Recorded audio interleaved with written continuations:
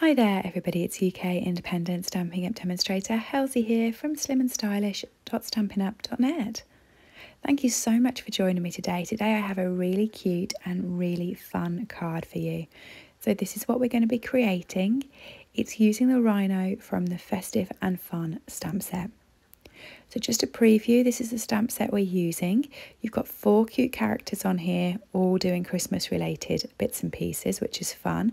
And we're going to be using the DSP from the Joy of Noel suite. So I'd wanted to use that floral piece for ages. And then when the card was finished, I was like, actually, you didn't use as much of it as you thought you were going to use. But it was so pretty that I wanted to use it, but it's also so busy. So that's why I'd only used a little bit. We're going to be using Memento for this project because we're going to be blending it. Yay! So pop your stamp on a block, ink it up, and just stamp it down on some scrap basic white. And then it's time to colour. So I'm using Smoky Slate, Light and Dark for the Rhino.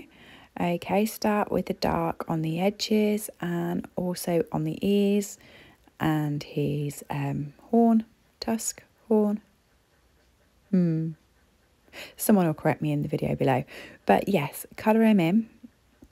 And I forgot his little hand, so I come back a bit later to do his hand. So his hand is actually holding that wreath, which is a beautiful wreath, and I quite liked it. But I totally forgot to do his hand, and later on when I go and colour the wreath, I notice. So if you're colouring along with me, don't forget to colour his hand. For his skates, I did them in the light basic black. Now, one of the things you're going to notice with this is I'm not blending.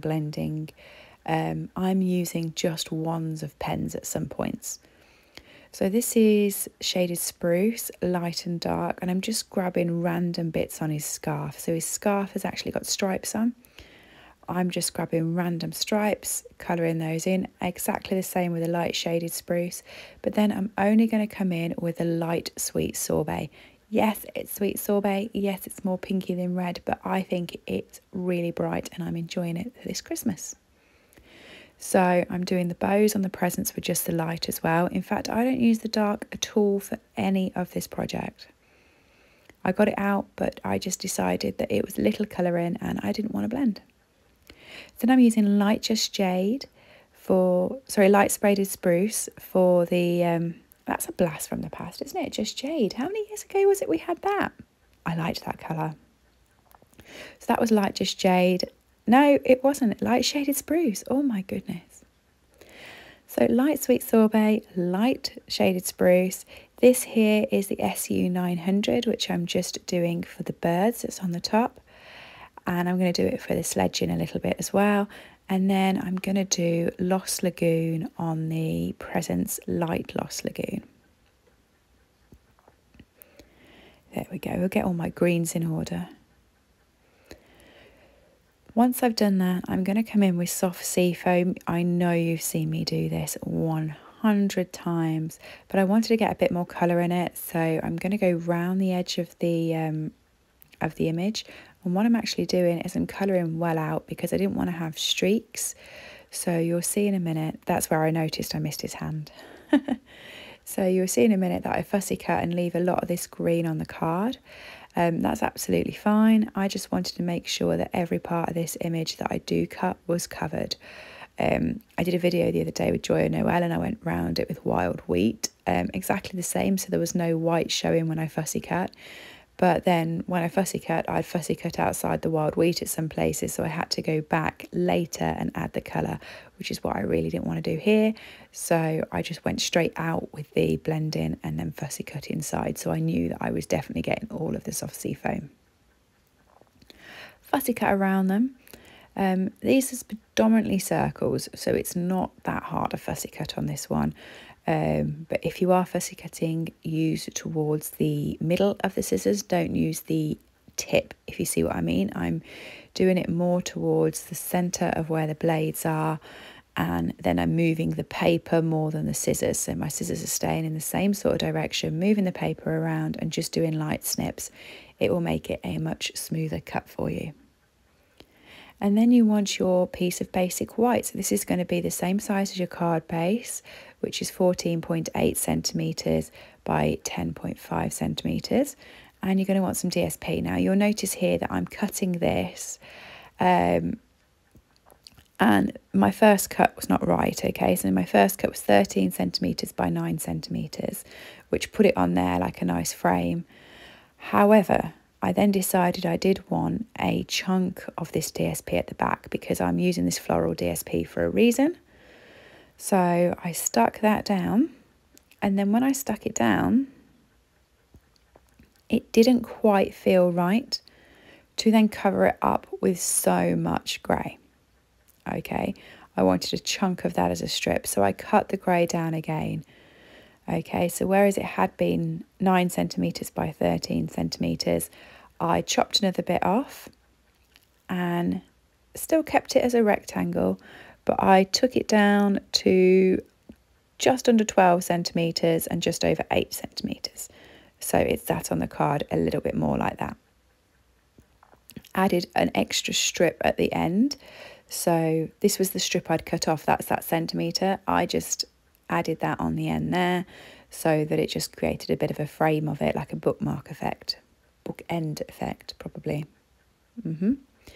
And then I wanted some cardstock on this just to give it a little bit of extra colour because it was looking a bit too plain for me. So I've measured where I cut it, and then I cut this 0.5 centimetre more. So this is just over 12.5 centimetres by just over 8.5 centimetres, and it sits on like that so that I ended up with a bigger piece again and covered up the paper again, but at least it was with a different colour, so I thought that worked. Now I was just trying to use my Stampin' Seal Plus very lazily on the back of the cardstock there, and you'll notice it pulled. Stampin' Seal Plus works lovely on DSP. It works really good when you're trying to do boxes and things with those and bags, and it keeps the paper tight. But it doesn't work as well with the cardstock, it pulls it, so you need to use normal seal or Memento for that. Memento, Tombow. How many things can I get wrong in a video? Right, let's pop this onto a block using your Memento. You want to stamp that down. Now, I'm not going to use every part of this sentiment, so what I'm going to do is I'm just going to chop around the words, okay? Now, you'll see that I'm doing this long enough to cover the length of the longest word in the whole stamp set, okay? So even if it's that of, I've still gone to the end of season. And I'm going to be missing out one that's, so one that's isn't going to feature in mine. So it's may your season be one that's festive and fun. I've took one that's out, so it'll just be a slightly shorter sentiment to put on there, and I'm just chopping my words out of the cardstock, okay? And I've gone quite close to them. Because I've gone quite close, it's going to be quite fiddly to get these stuck down. So you just want to use a little strip off the end of the dimensionals. So this is half of the dimensional edge, okay? Measure it roughly and start cutting some of those out. And my tip here was the longer ones I didn't struggle with, but the shorter ones I really did. I couldn't pick them up, and if I could pick them up, I wasn't getting them the right way. So I used my take a pick tool, use that puckety end, pick them up within seconds. It was really quick and easy to do. The longer ones, not so much of a problem, but those shorter ones I was really struggling with. So there's my tip for you. Get it on your take a pick tool. So simple. It might look fiddly, but trust me, it was worth the effort. Why have one big sentiment when you could split it and put it all around the card in quite a fun way? So first of all, I thought I was going to put this down the left of the card, but quickly changed my mind and put them down the right of the card. The one thing to remember when you're doing this is to get it in the order of what it should be.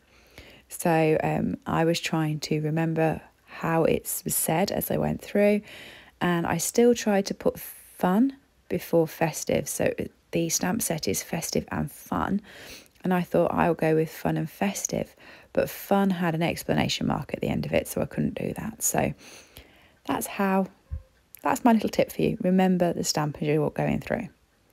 Then you can just stick this onto your card base to finish. Once I'd stuck it, I was exceedingly happy and was going to leave it, but then I decided to pop some metallic enamel effects on because I'm using those on all my cards at the moment. I just think they take it to the next level. So some gold metallic enamel effects and pop those down the side. What do you think? Probably not as much of the DSP that I was hoping to show off, but I really love this card. It is so cute. Everything I've used is available from my store, slimandstylish.stampinup.net. If you do like it, leave me a comment, give me a thumbs up, and I'll see you around soon. Bye everyone.